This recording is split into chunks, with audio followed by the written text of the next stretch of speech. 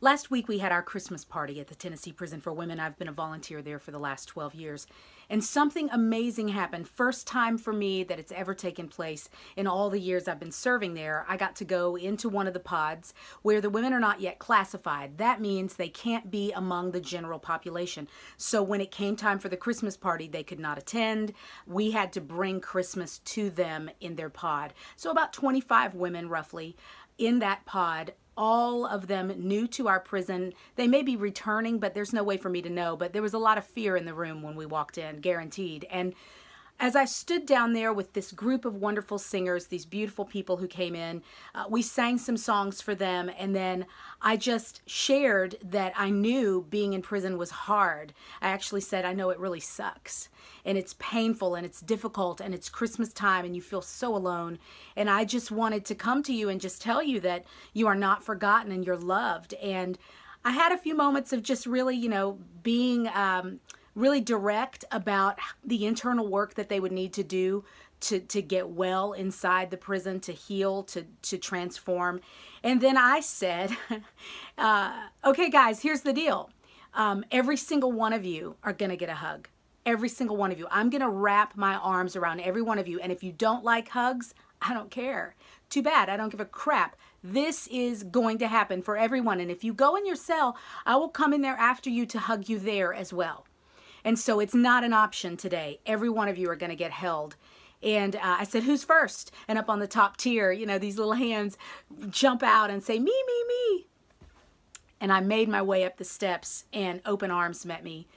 Girl after girl, woman, big, small, tall, short, young, old, black, white. It didn't matter. Every single human being so willing to have their arms just wrapped up and to just hold them. And by the time I got to maybe the fifth girl, she was really, really young.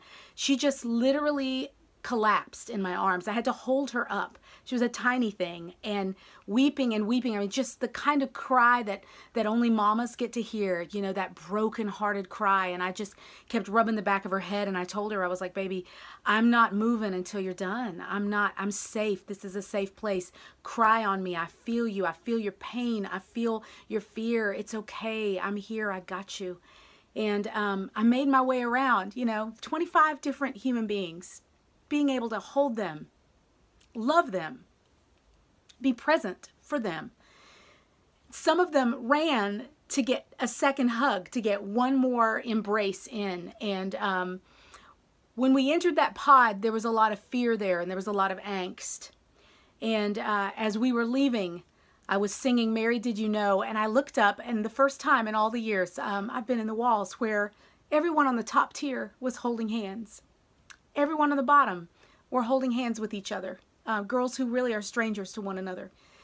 And the love in the room was palpable. I'm telling you, you could feel it. It was absolutely beautiful. I cried the entire way home, and I've been doing this so long that you would think that big emotional moments like that would lose their impact on me, but they don't. It leveled me in a way, the best kind of way, because when love walks in a room, when real, genuine, impactful love, without judgment, without fear, just love, walks in a room, it transforms the entire energy of a room. It transforms the human being standing in there. And I got to witness that and be so moved by it, and to remind myself that there is no environment where love cannot win, anywhere. It doesn't matter where you are or the circumstances.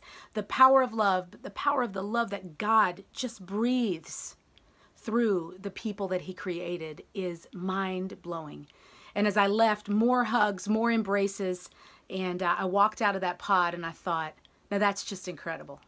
It's incredible to see the ripple effect of what real, genuine love and human compassion and wrapping your arms around someone, what that can do. So this holiday season, keep your eyes open. Don't miss it. Don't miss an opportunity to love someone, to blow their minds with kindness when they deserve something completely different. Make it your mission to give the gift of love this Christmas. It's more important than any toy you stand in line for or anything you're going to throw under that tree. Love is not something you can purchase, but it's the greatest gift you can give. Merry Christmas, everybody.